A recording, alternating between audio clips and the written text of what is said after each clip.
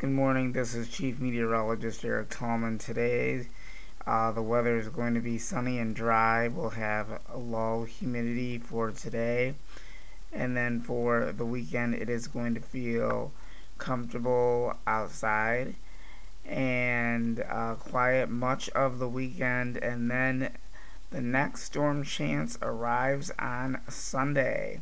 We'll talk more about the thunderstorm chances over the weekend, and we'll let you know if we're going to have the chance of seeing severe weather in the forecast or not. We'll talk more about that coming up tonight at 5:30.